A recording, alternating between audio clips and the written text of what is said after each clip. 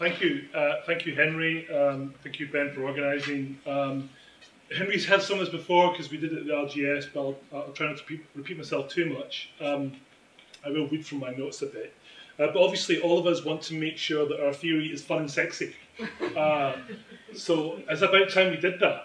I mean, I look across the room, and it might be a heartland of theory, but I don't see a lot of sexy theory happening in the department. So it'd be nice to see more of that. Okay, I think the problem at the heart of this book, which Henry sort of mentioned, is two questions, which I think are really important. One is, how can human geography thrive in an uncertain time of post-pandemic climate crisis and economic and social inequality? And the second is, how can geography reach out to influence the wider social and natural sciences, which we've explored a little bit more. I think both those questions are really important, and in response, I think the book is compelling, it's insightful, I learned a huge amount from it, I think it's incredibly valuable. I don't disagree actually with a lot of it at all. I think it's a great outline and perhaps defence of what critical realism can offer about how we think about theory and what theory might do. That's not what you can do for discipline, but what the discipline can do for you, etc. It's a book that is unafraid to ask big questions about how geography as a discipline might thrive, as Henry puts it, both in the wider social sciences and to different kinds of publics. So I'm sure this is going to become a central reference point in this book for how we think about geography and theory. And so my questions then here will be more about where the book leaves other ways of doing theory, of making conceptual abstractions from the empirical world. And here I think there's a slight contradiction in the book between sort of being open to different forms of theorising on the one hand, and making a case for a particular kind of theory on the other. So the key problem the book argues is that geography is characterised by, quotes, an excessive fragmentation of approaches and concepts, with too few substantive theories explaining geographical phenomena, as we've heard. So the problem is over the past couple of decades in particular, human geography has become dominated by approaches that focus on describing and interpreting all kinds of everyday practices, context, events and relations. There's been a fixation with processes connected to the network, to the affective, the performative, to multiplicity and so on, processes which too often conflate with causality. The field is dominated by post-structural, post-phenomenological and post-humanist accounts, which have largely replaced the previous dominance of critical realism. So while there's a particular focus of critique in the book on post-structuralism, especially actor network theory, non-representational theory and assemblage thinking, so nobody in the room.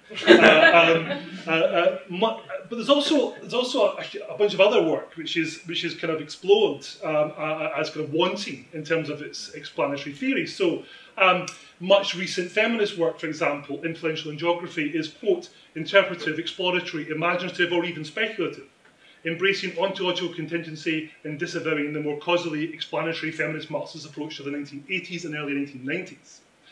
Sometimes a little hint of nostalgia in some of the writing.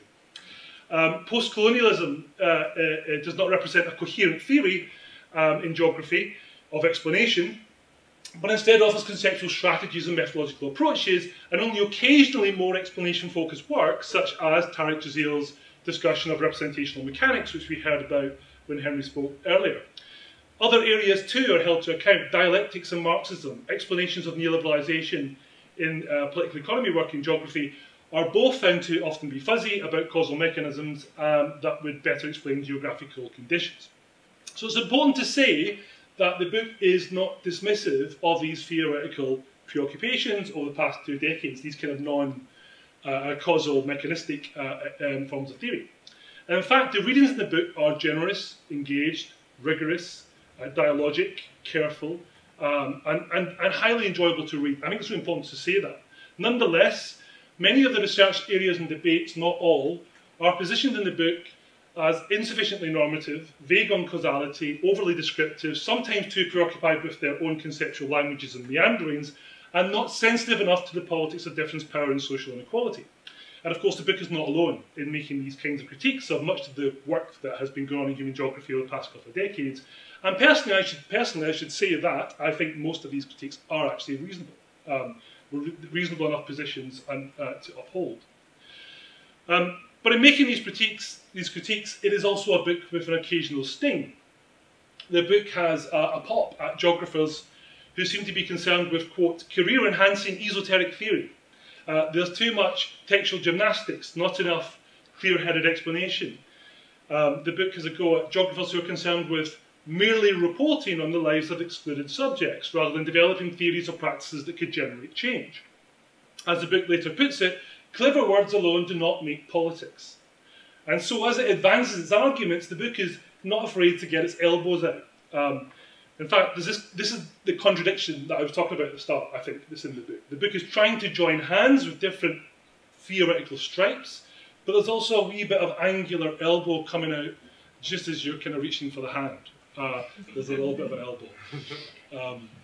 So the solution, the book argues, as we've been hearing, is a form of theory that is explanatory, focused on causes, based on mechanism-based thinking of a non-deterministic kind, and mid-range theories that hover between capitalism's continuous reformations on the one hand, and sort of everyday life and practice on the other. So better explanatory theory will make geography more relevant, the book suggests, to other academic and non-academic contexts. So this is an appeal to focus more on the epistemic and less on the ontological, which, as the book says, is better left to the philosophers often. So we hear, for example, Henry talking earlier about philosophy envy, which I think actually, I think there's something in this. I think there is certainly, there have been moments for the past couple of decades when I think that geographers have perhaps become, there's been a sense in which more philosophical work is also more sophisticated geography. I think that sense has been there over the past couple of decades, few decades. Although I also wonder if that moment has kind of passed now. That target is perhaps no longer the concern that it may have been, So again, this argument is put forward in a generous and dialogic spirit. The book does not reject this focus on practice, process, specificity, context, the everyday and so on in contemporary human geography. Instead, it's to supplement that work with a focus on explanation, a focus on, as the book puts it, what really makes things happen. So it's a case for theory with practical adequacy, as we were saying. So on the one hand, I admire the clarity with which the book defines an approach to theory and the sense of mission that it brings. There's a kind of energising argument running through the book. There's a clear sort of North Star and a hope for better interventions in a world of inequalities and crises.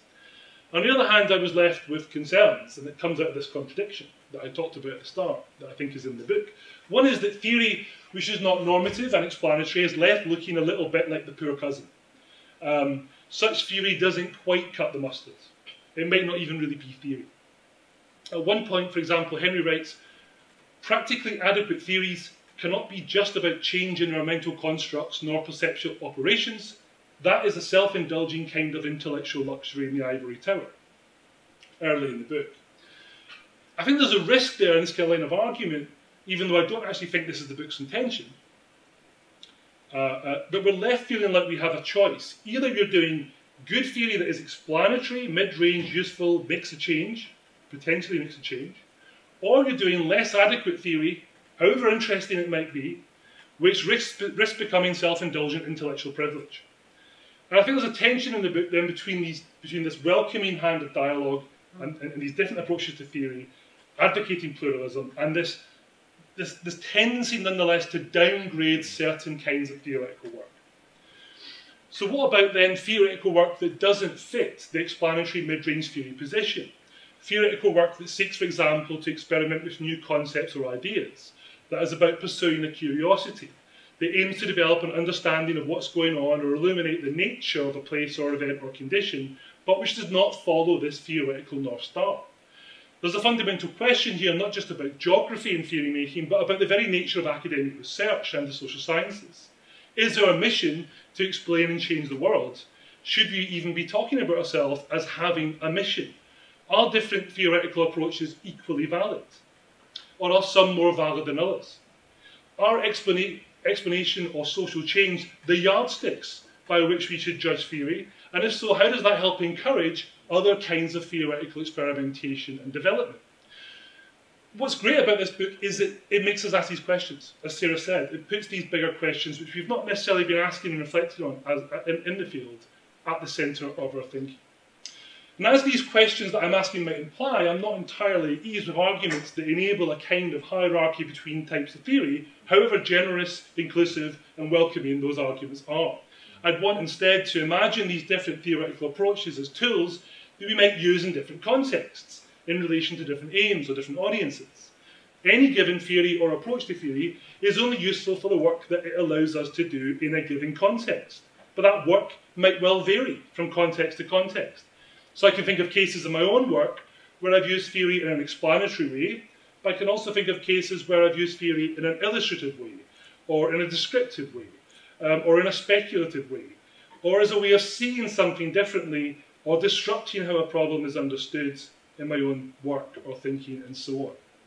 So I've got my reservations here, not just because I see value in an explicit defence of theory that doesn't have an express utility, in terms of how utility is being defined in this conversation, but also because, in any case, it's not always immediately clear that a theory is useful or not.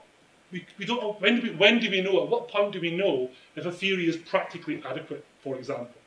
Theory might start out life as seemingly disconnected from a particular problem, seemingly useless, but then later, perhaps years down the line, become translated and changed in ways that make it practically useful in the way we've been describing it here today. So it's possible that a theory that doesn't seem practically useful now will be later. The world is messy, it's unpredictable, so is intellectual work, so is theory and its potential. You cannot decide in advance if theory does or does not have practical adequacy because we don't know what context that theory will be used in the future. So how then do we start to judge the quality and adequacy of a theory now, when we don't know what might happen to it 5, 10, 15 years down the line? We can all look at the way in which theory has morphed and translated over time, from feminism into mainstream development studies and all over the place, and see those kinds of moments where theory becomes practically adequate in ways that are surprising. I was also concerned, I'm finishing up, because I can see Ben shuffling, about the distinction between explanation as a theoretical good on the one hand, and description, or mere description, on the other. And I think this is a familiar distinction, we probably all have views on this, but I think there is more to value and to say about the work that description can do. So what about forms of theory, for example, that find explanation through thick description of chains of events and processes?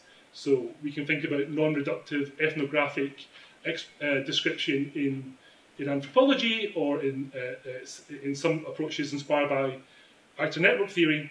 We might think about something completely different, like the long history of investigative journalism, which has shown us that explanations of what happened and why can emerge through the drip of detailed description. So these different forms of descriptive work might have distinct ways of identifying causal mechanisms.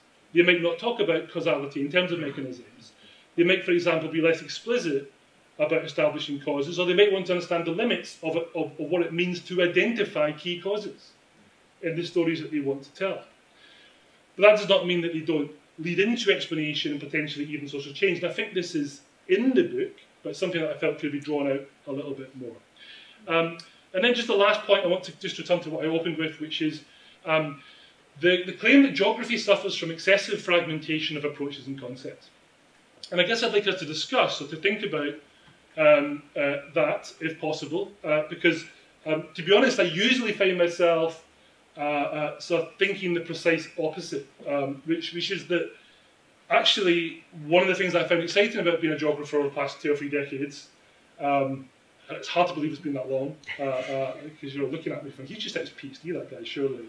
But one of the things I find exciting about it is the experimentation of those 2 decades, those last 3 decades. And I think that's also something that Henry shares in his book. The willingness to try out new perspectives and ideas from all kinds of sources, to attempt to develop ideas around unlikely dialogues which were not happening before this period of experimentation. A diverse body of work, and I think again the book shows this, which has expanded the range of actors, situations and practices that we explore, which has opened up new conceptual, ethical and political questions. I think there's a lot to say about the ethical questions that have been opened up, which don't get a lot of traction in the book, which is fine, because it's not what the book's about, but it's given rise to a new spirit of experimentation and methodologies and forms of representation. And I think it's opened up new collaborations with other disciplines. which are at the edges of this, where geography has been bleeding into other areas. Perhaps not in a big way, but in small ways, in more modest ways. So I think that it's fine, of course, to characterise this as excessive. Of course it is, if that's your judgment. But once we do that, we perhaps inevitably end up in the territory of undermining that spirit of experimentation and dialogue.